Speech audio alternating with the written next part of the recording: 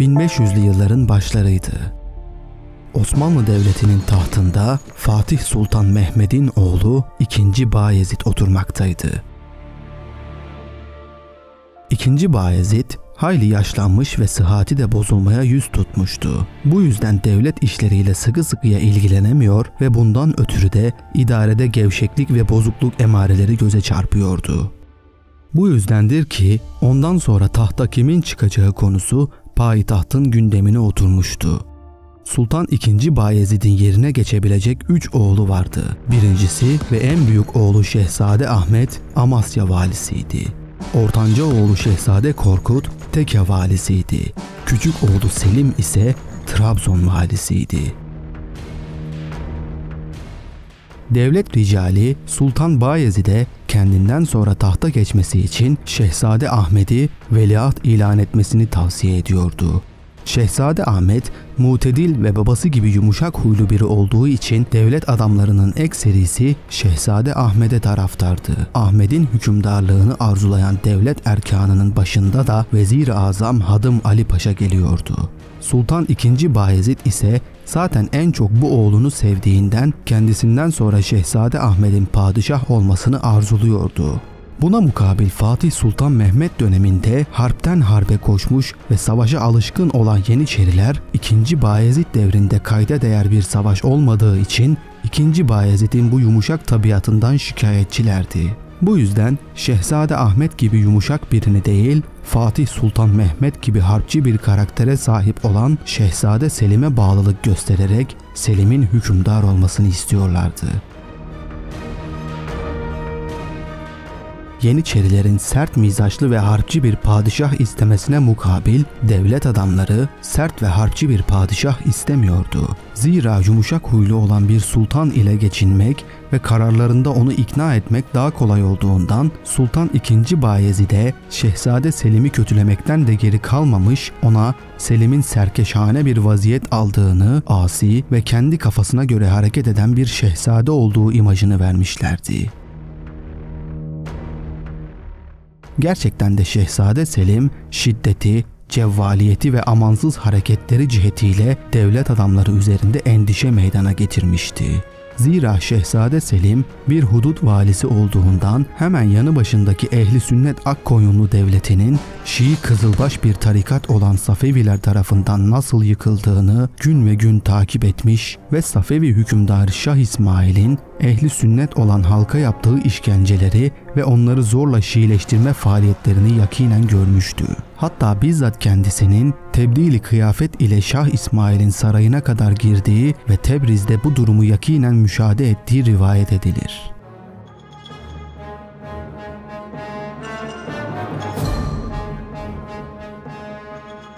Gerçekten de ehli sünnet halk Sultan Bayezid'e mektuplar yazıyor ve bizi kurtarın diyordu.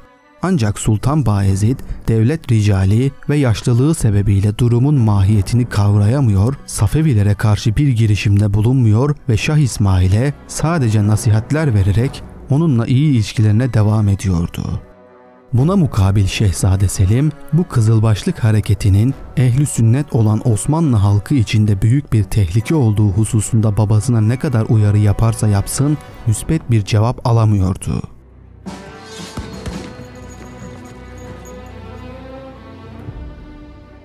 Babasının bu idaresinden gayri memnun olan Şehzade Selim, Şah İsmail'e karşı sultanın izni olmaksızın Trabzon ordusuyla harekete geçip Erzincan ve Bayburt havalisindeki Sünni halk üzerine giden Şah İsmail'in askerlerini bozmuş ve Erzincan mıntıkasını ele geçirerek Şah İsmail'i bu mıntıkadan def etmişti.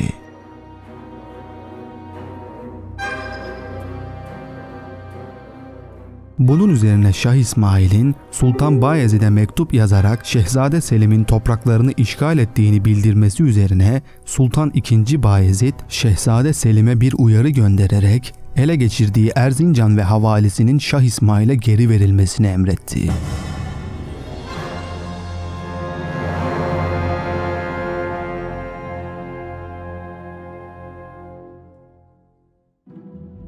İşte bu sebepler yüzünden devlet ricali onu padişaha serkeş şehzade olarak tanıtmış ve padişahlığa layık olmadığını belirtmişlerdi. Bu sebepledir ki Sultan II. Bayezid devlet adamları tarafından tavsiye edilen ve en sevdiği oğlu olan Şehzade Ahmet'i kendisinden sonra tahta geçmesi için veliaht ilan ettiğini duyurdu. Şehzade Selim bu vaziyeti öğrenince saltanatı temin etmek için bizzat faaliyete geçmek zorunda kaldı. Zira kendisini padişaha serkeş olarak tanıttıklarından ve babasına böyle bir fikir aşılandığından dolayı kendisinin normal yoldan padişah olması mümkün değildi. Zaten anne bir kardeşi olan Korkut da kendisinden büyüktü. Dedesi Fatih Sultan Mehmed'in koyduğu kanun gereğince tahta geçen padişah nizam-ı alem için kardeşlerini öldürebilirdi. Binaenaleyh tahtı elde etmek için açıktan açığa faaliyete geçmekten ve kuvvete başvurmaktan gayrı çıkar yol görmemekteydi.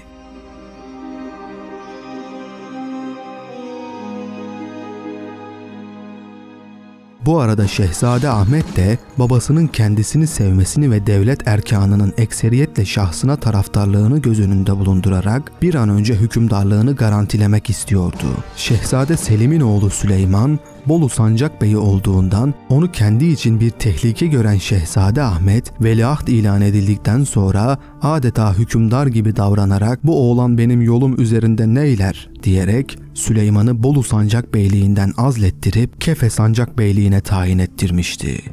Bu duruma çok hiddetlenen Şehzade Selim, babasının ölümü halinde tahtı ele geçirebilmesi için İstanbul'a yakın bir yerde bulunmanın zaruri olduğunu biliyordu. Bu sebeple İstanbul'a mektup yazarak Rumeli'de bir sancağa tayin edilmek istediğini bildirdi. Kendisine Trabzon'a ilaveten civarda başka yer verildiyse de kabul etmeyerek dileğini tekrarladı. Bu defada kendisine nasihat etmek üzere ulemadan Nurettin Sarıgüz gönderildi. Fakat Selim bunu da kabul etmeyerek geri çevirdi. Dileğini 3. defa tekrarlayınca Anadolu'da nereye istiyorsa vereceklerini bildirdiler. Bu defa da Selim 26 seneden beri görmediği babasının elini öpmek üzere kendisine mülaki olmadan bir cevap veremeyeceğini bildirdi. Neticede Rumeli'den sancak isteği reddedilen Şehzade Selim, Trabzon'daki askerlerini yanına alarak gemilerle oğlu Süleyman'ın sancak beyi olduğu Kefe şehrine doğru yola çıktı.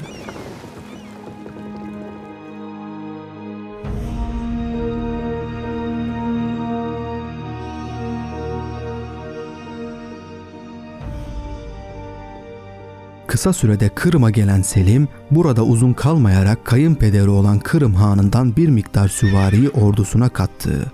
Mart 1511 yılında süratle Edirne'ye doğru harekete geçti. Aynı zamanda Şehzade Korkut da babasından izinsiz bir şekilde Antalya'dan ayrılarak İstanbul'a daha yakın olmak için talep ettiği Manisa'ya ilerlemiş ve burayı zapt etmek istemişti. İki kardeşinin de babasından izinsiz şekilde sancak mıntıkalarını terk etmiş olduklarını gören Veliaht Şehzade Ahmet, Şehzade Korkut ve Şehzade Selim'in üzerlerine yürüyüp onları bertaraf etmek için babasından izin istedi.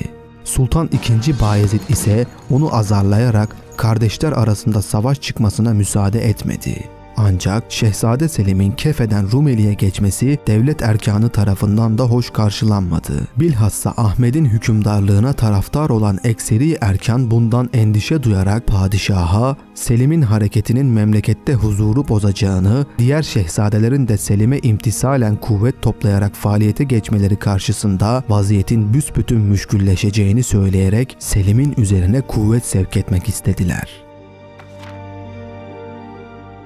Fakat Sultan II. Bayezid hemen kuvvete müracaat etmeyerek Selim'e bir nasihatçı gönderilmesini istedi.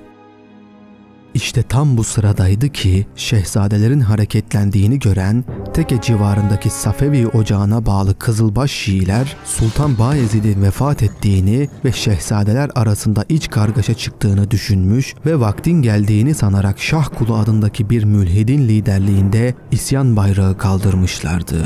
Bu isyancıların amacı Anadolu'yu ele geçirerek Şah İsmail'e teslim etmek ve Anadolu'yu tamamen Şii Kızılbaş egemenliğine almaktı. İşte Şehzade Selim'in yıllardır babasını uyardığı tehlike bu Kızılbaş tehlikesiydi ve nihayet gerçekleşmiş ve Şehzade Selim haklı çıkmıştı.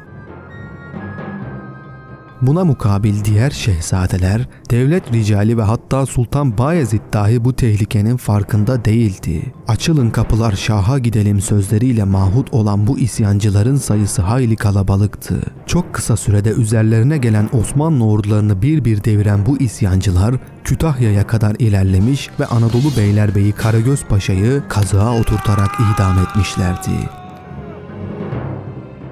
Durumun vahametini fark eden Sultan Bayezid, Vezir-i Azam Hadim Ali Paşa'nın nezdine Yeniçerileri vererek Şehzade Ahmet ile birlikte isyanı bastırmakla görevlendirdi.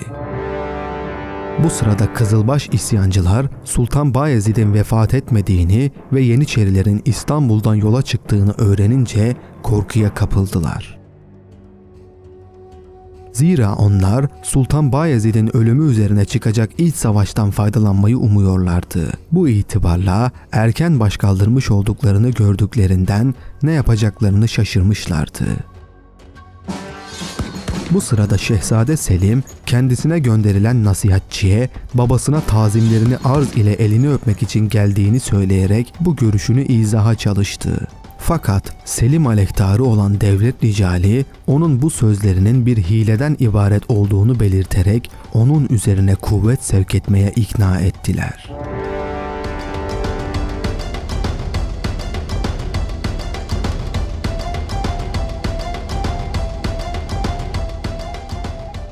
Şehzade Selim'in ordusu ile Sultan Bayezid'in ordusu Edirne civarında karşı karşıya geldi. Ancak Rumeli Akıncı ve Sancak beylerinin istirhamlarıyla muharebe önlenebilmişti. Şehzade Selim'in yanına giden beyler babası ile görüşmesinin mümkün olamayacağını fakat Sultan Bayezid'in hayatta bulunduğu müddetçe hiçbir oğlunu veliaht yapmayacağına dair teminat vermekte olduğunu bildirdiler. Buna mukabil Selim'in Rumeli'de sancak isteği de kabul edildi. Semendire sancağının tevcih beratı gönderildiği gibi Alacahisar ve İzvornik'te bunlara ilave edildi. Böylece harp önlenmiş, Şehzade Selim hem ağabeyi Şehzade Ahmet'in veliaht ilan edilmeyeceğine dair babasından bir ahitname almış hem de istediği gibi Rumeli'den sancak alarak başkente en yakın konumda bulunan şehzade olmuştu. Böylece işini sağlama almıştı. Ancak sultanın yanındaki devlet erkanı sultanın ahitnamesini kabul etmeyip Şehzade Ahmet konusunda Sultan Bayezid'e ısrar etmeye devam ediyordu. Bu durumdan haberdar olan Şehzade Selim ihtiyatlı davranarak Semendire sancağına gitmek yerine ordusuyla Edirne civarında beklemeye devam etti. O burada bekledikçe ordusu çoğalıyor, namı giderek yayılıyor ve çevresinde toplanan beylerin sayısı artıyordu. Onun bu bekleyişinden rahatsız olan devlet ricali Sultan Bayezid'e baskı yaparak onun sancağına gitmesi gerektiği konusunda ısrar ettiler. Sultan Bayezid onları onaylayarak Şehzade Selim'e mektup yazıp Semendire yöresine doğru yola çıkmasını istediğini bildirdi. O yörenin korunma ve savunma konusunun devletin en önemli konularından biri olduğunu açıklayarak bir an önce görevinin başına gitmesi gerektiğini ve bunu ondan beklediğini yazıp baskıda bulundu. Şehzade Selim ise mektubunda şöyle yanıt verdi. Ülkemizde gittikçe yayılan ve tutuşan Kızılbaş fesadını yok etmek ve Müslümanlara ettikleri zararları ortadan kaldırmak bizim sancağa girişimizden daha az mı önemlidir? Bu konuda savsaklanma o denli değersiz midir? Bunca asker ol lanetlenesiceleri tepelemek için toplanmışken ve Anadolu yakası ol aşağılıkların fitne ve zulmüyle dolmuşken buradan dönüp uzaklaşmak doğru bir önlem olmaz. Tutuşan fitne ateşi anların çabalarıyla sönüş bulmaz ise şanlı buyruklarıyla ol görevi yerine getirmek için yanındaki askerin tümüyle gideriz. Bu sözleri işiten sultan elbette ol yöreye gitmesi gerektir. Ferman-ı Hümayun'a uyması muradımızdır diyerek emrini tekrarladı.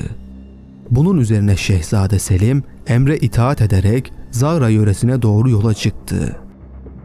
Gayet yavaş ilerleyerek Çirmen Hisarı'nı geçip Zağra bahçeliklerinde konaklamaya başladı. Ancak Şehzade Selim'in gözü kulağı divanda konuşulanlardaydı. Divanda onu destekleyen birkaç kişi günü gününe konuşulanları ona ulaştırmaktaydı. Bu nedenle daha uzağa gitmeyip Zagra'da kaldı. Bu sırada Şehzade Ahmet'in ordusuyla birleşen Vezir-i Azam Hadım Ali Paşa, Şehzade Selim'e Semendire sancağının verildiğini öğrenince bu duruma çok canı sıkılmıştı. Fakat şimdilik önündeki asileri ezmek vazifesiyle mükellefti. Kayseri ile Sivas arasındaki Gökçay mevkiinde Kızılbaşları yakalayarak üzerlerine hücum etti. Bu muharebelerde Kızılbaş isyancılar mağlup olmuş fakat Vezir-i Azam Hadım Ali Paşa da şehit düşmüştü. Böylece en büyük destekçisinden mahrum kalan Şehzade Ahmet, kardeşi Selim'in Rumeli'ye yerleştiğini ve babasının kendisine verdiği veliahtlığı geri aldığını öğrenince ordusundaki Yeniçerilere bahşiş dağıtıp kendisine biat etmelerini istedi. Bunun üzerine Yeniçeriler, "Padişahımız hayatta oldukça kimseyi hükümdar tanımayız" cevabını vermişler ve bir defa daha açıktan açığa onun hükümdarlığını istemediklerini tekrarlamışlardı. Bunun üzerine Şehzade Ahmet, kaçmakta olan isyancıları takip etmek yerine müteessiren harp sahasını terk ederek kendi sancağı olan Amasya'ya çekilince Yeniçerilerin gözünden biraz daha düşmüş oldu.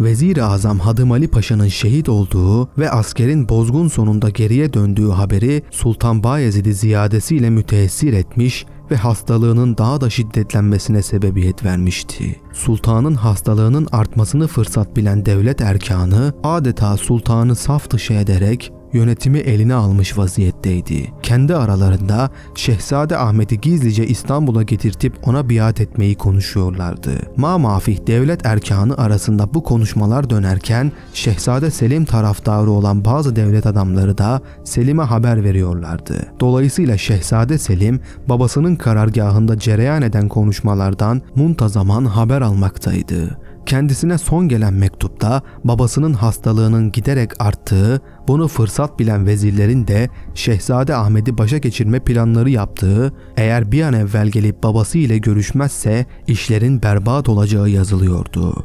Bunun üzerine Şehzade Selim birdenbire ordusuyla Zagra'dan Edirne'ye hareket etti. İki ordu Çorlu yakınlarında Uğraş Deresi denilen mahalde yeniden karşı karşıya geldi.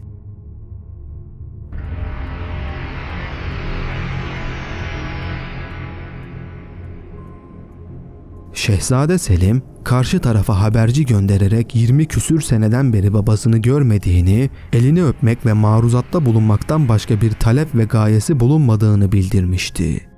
Sultan Bayezid ihtiyar ve halsiz olduğundan araba ile seyahat ediyordu. O sırada Şehzade Ahmet taraftarı olan devlet adamları onun bindiği arabanın perdelerini kaldırmış ve Şehzade Selim'in askerlerini göstererek "Böyle ordularla gelen bir evlat babasının elini öpmeye mi yoksa tahtından indirip yerine geçmeye mi gelir?" diyerek onu devletin nizamını korumaya davet etmişlerdi. Karşısında küçük oğlu Selim'in askerlerini gören Sultan Bayezid teessüründen ağlamaya başlamıştı. Vaziyet ihtiyar padişahı hakikaten ağlatacak derecede hazindi. Şimdiye kadar tahta yeni geçen padişahların kardeşleri arasında rakipler çıkmıştı ama evladın babasını devirmeye teşebbüsü ilk defa vuku buluyordu. Sultan Bayezid'in bu hususta hayli talihsiz olduğu muhakkaktı.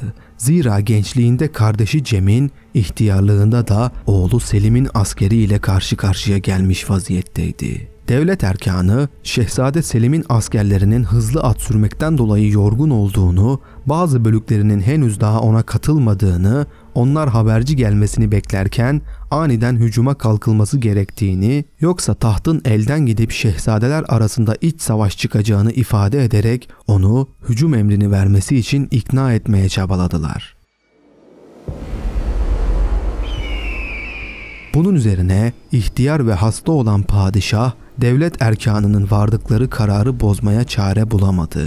Askerlerine hitaben "Beni sevip yolumda sadık olan Cengitsün" diye emir verdi. 40.000'den ziyade Osmanlı askeri karşısındaki Osmanlı askerleri üzerine hızlıca hücuma kalktı.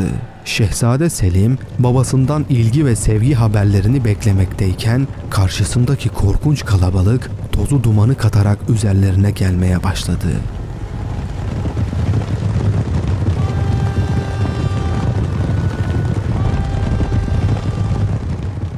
Selim, karşı taraftan bir saldırı olmadıkça kimsenin saldırmamasını emretmişti. Ancak şimdi savaş kaçınılmaz olmuştu.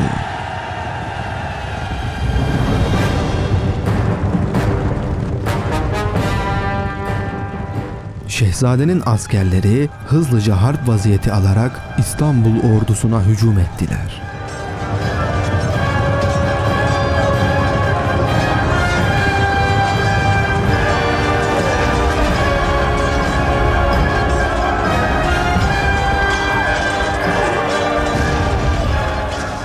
Çarpışmanın sonunda cenk ateşi öyle bir tutuştu ki göz gözü görmez olmuştu.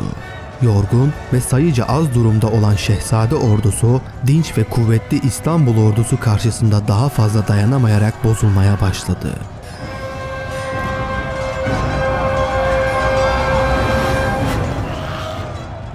Hasan Can'ın oğlu Hoca Saadettin'in yazdıklarına göre Şehzade Selim ve arkadaşları hızlı atlarıyla çekilirken İstanbul ordusundan bir grup özellikle Şehzade Selim'i hedef almış ve onu öldürmek gayesiyle köşeye sıkıştırmışlardı. O sırada Şehzade'nin yanında bulunan Ferhat Paşa ve askerleri o suikastçileri bertaraf ederken Şehzade Selim kaçmaya fırsat bulabilmişti.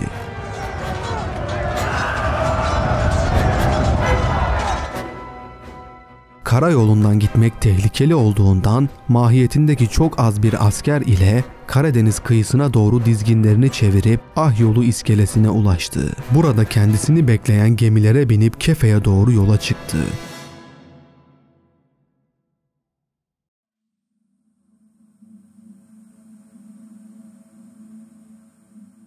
Şehzade Selim'in babası karşısında yenilmesi ve etrafındaki kuvvetlerin dağılması üzerine Şehzade Ahmet tahtı iyice garantilemiş oluyordu.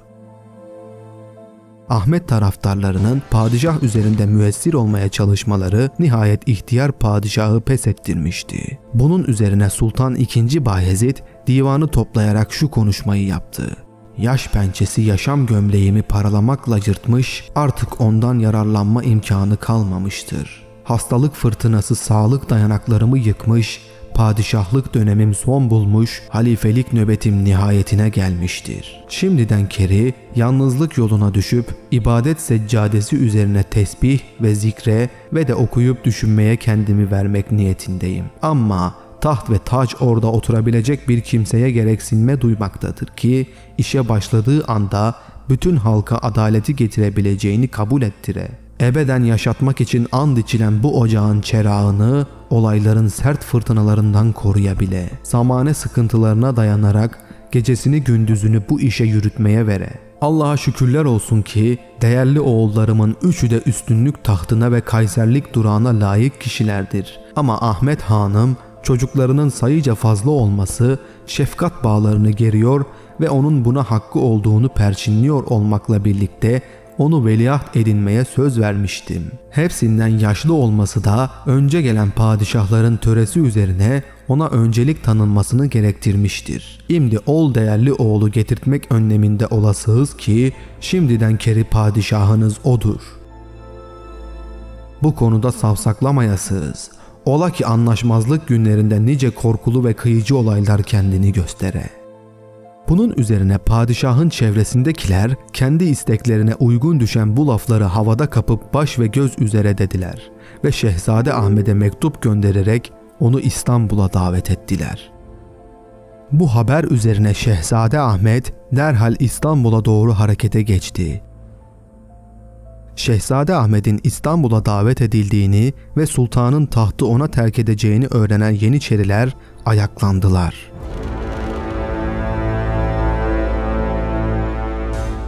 Şahkulu isyanının bastırılmasında Şehzade Ahmet'in güçsüzlüğüne ve beceriksizliğine tanık olan Yeniçeriler vezirlerin tümünün görüşlerini yaramaz saydılar ve dediler ki Anadolu Türk'ünden ayağı çarıklı hırsızlar memleketin ortasında bunca fesatlık yapar, temiz ve efendi insanların ırzını çiğnerken uzakta durup bakan, padişahlık namusunu korumayıp birkaç ayağı yalın başı kabaktan kaçan kişi ne yüzle kendini saltanat makamına layık görür? Tatlı canına düşkün olan başbuğ olamaz, gücünü ispatlamayan tahta layık olamaz.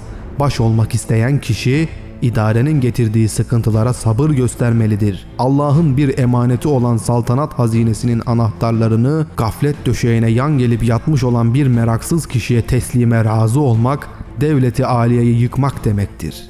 Nimet hakkı gereği budur ki Sultan Selim gibi soyluluk simgesi bir şehzade saltanat ağacında olgun bir meyve gibi duruyorken bir başkasını devletin tahtına oturtup başa geçirmeyiz.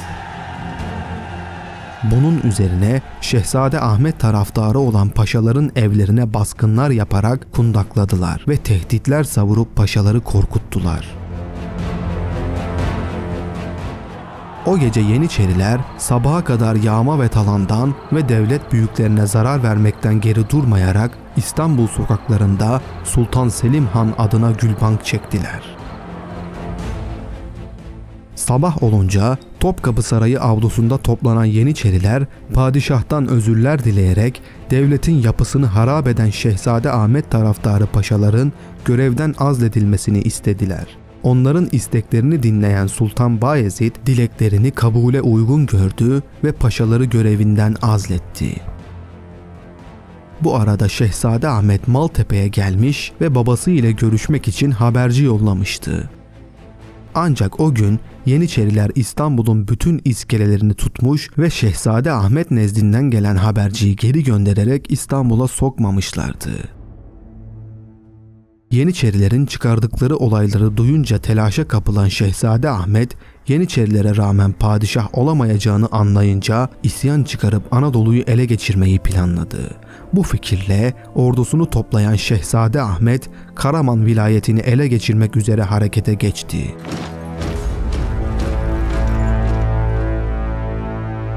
Durumdan haberdar olan Karaman valisi ve Sultan Bayezid'in torunu Şehzade Mehmed, dedesine mektup yazarak durumu haber verdi ve ne yapayım diye sordu. Bunun üzerine Sultan Bayezid ona kaleye kapanmasını ve dayanabildiği kadar dayanmasını ve meselenin çözüleceğini söyledi. Tam bu sıradaydı ki Nur Ali Halife adında bir kızılbaş etrafına 20.000 kadar Alevi Türkmeni toplamış ve Osmanlı'nın bu karışıklığından istifade ile yeni bir isyan başlatmıştı. Şah İsmail'e intisabını alenen ilan eden bu isyancılar Tokat civarını yağmalayarak talan ettikten sonra Şehzade Ahmet'in vali olduğu Amasya şehrine yöneldiler. Bunun üzerine Şehzade Ahmet veziri olan Yularkıslı Sinan Paşa'yı kalabalık bir kuvvetle Amasya'yı savunmak üzere gönderdi. Amasya civarında karşı karşıya gelen bu iki kuvvet şiddetli bir muharebeye tutuştu. Nihayetinde Yularkıslı Sinan Paşa Kızılbaş isyancılar tarafından mağlup edildi ve canını zor kurtardı. Böylece Kızılbaşlar tekrar Anadolu'yu ayakları altında çiğnemeye başladılar. Şehzade Ahmet'in bu olayda da beceriksizliği kendini göstermiş ve Yeniçerilerin onun basiretsizliği hakkında söylediği sözler adeta herkes tarafından tasdiklenmişti. Yeniçeriler tekrar padişaha durumu arz ederek ülkenin durumu bozuluyor ve devlet temellerinden sarsılıyor. Nice kötü ve çirkin olaylar yayılıyor. Bir yandan yabancı saldırılar, bir yandan padişahın oğulları arasındaki anlaşmazlık düzenin bozulmasına neden olmuştur. Bu bozukluğun düzelmesi sabır ile olmaz. Öyle ki daha da beklenirse herhalde büyük fesatlıkların patlaması olasıdır. Şehzade Ahmet'in durumu anlaşılmıştır. Hükmü altındaki zavallılar her yönde ezilmektedir. Rahat döşeğini boşa vermez ve padişahlık gereklerine eli ermez. Şehzade Korkut gerçekte özellikleri, üstünlükleri sayılamayacak ölçüde bilim ve bilgelik alanında benzeri bulunmayan bir kişidir. Ancak uğraş deminde yiğit ve padişahlık gelininin de eri değildir. Özellikle soyu kesilmiş olup yerine geçecek oğlu olmadığı için bu devleti ebed müddet hanedanın yürümesi tahtın babadan oğula devredilmesine bağlıdır. Bu gerçeğin unutulması saltanatın çökmesi ve ülkenin yıkılması demektir.